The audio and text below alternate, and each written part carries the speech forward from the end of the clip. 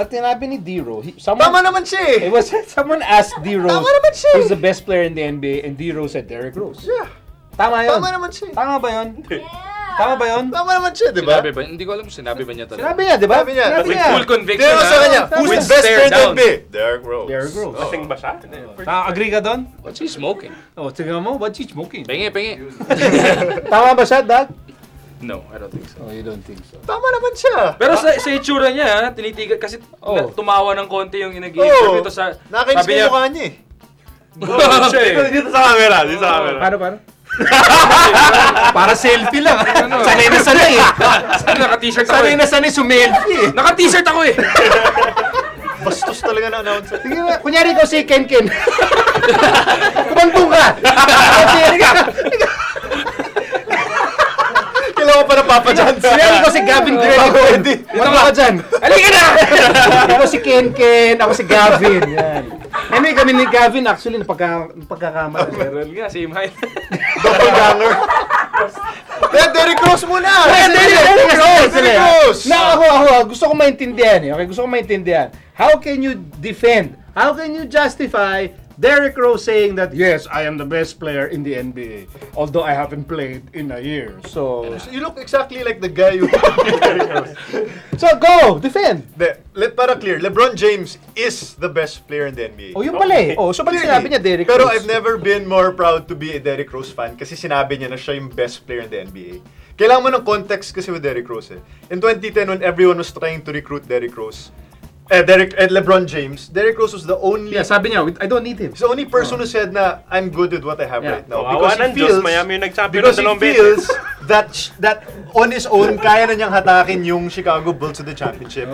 And that's the reason din kung bakit hindi siya bumalik pa even though he was medically cleared. Because in his mind, he wanted to come back to the NBA when he actually felt that he was the best player in the NBA. At ngayon, feeling niya, he is so, God bless him kung gusto niyang ma-feel na siya yung best player in the NBA. You gotta respect it. Parang ganun si Kobe, diba? You gotta respect it. For you to really compete, kailangan may yabang may angas eh. Kailangan, bago maniwala sa iba, kailangan maniwala ka sa sarili mo na you are the best player in the NBA. He's got a whole lot of proving to do though. He's got a year. Pero diba, bali yung sinabi niya, diba dapat Kobe Bryant? Hindi rin LeBron eh. Dapat Kobe Bryant. Michael Jordan. Dapat sinabi niya Kobe Bryant. Michael Jordan ba?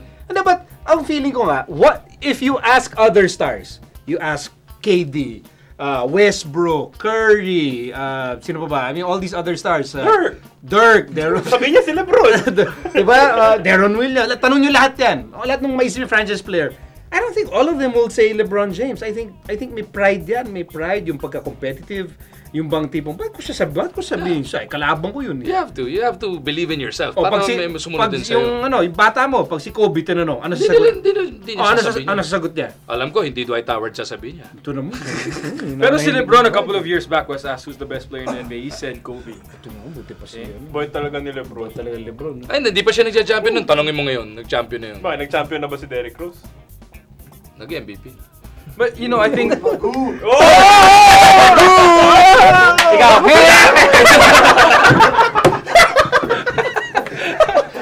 Ba't ako? Tonto ako na hindi nag-champion sa Derrick Rose. Anong kinakatawa mo dyan?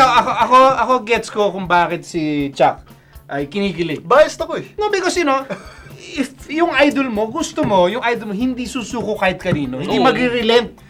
Diba? Irrational na ako, irrational. Kahit di ako naglaro for a year, walang pake. Hindi ko aaminin, hindi magagaling sa bibig ko, nasasabihin ko, yung pinakakalabang ko, mortal enemy, sasabihin ko, siya yung pinakamagaling. Tsaka Chicago hates Miami Heat. Everyone in that team hates the Miami Heat. Negastar ka eh. Joakim Noah, Jimmy Butler, they all hate Miami. So they'd rather die than admit na mas magaling yung isang player sa Miami Heat more than the Chicago Bulls. Pero ba't ganun? Pero di ba, yung Larry Bird, Magic Johnson, they had no problems praising each other.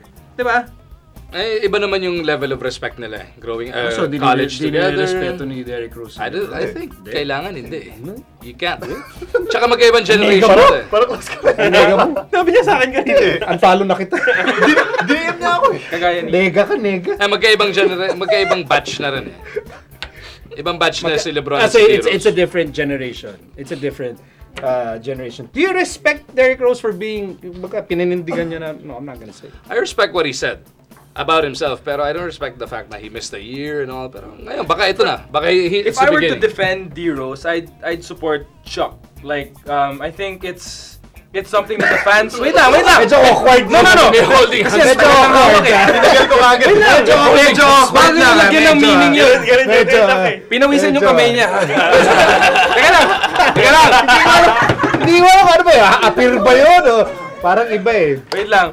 I think it's something that the fans should look forward to, the Chicago fans. I think he waited for himself to become more than 100% ready, and I think that's the reason why he didn't come back after 6 months, which is the usual time that an ACL tear injury would come back. And for him, I think he probably thinks that he's better than before he got injured, and that's why I think he's set up. My professional, unbiased assessment. I think it's expert tayo lahat dito. I think it's great for fans ng Bulls and fans ng Heat. Yep. Something to look forward to. Pang mitya yan, pampasabog ng rivalry. So tama yung ginawa ng bata mo. Of course. Tama. Of course. Walang gagawing mali si Derek doon sa mata niya. Wala. Kahit mag-PEDs pa siya. Okay lang.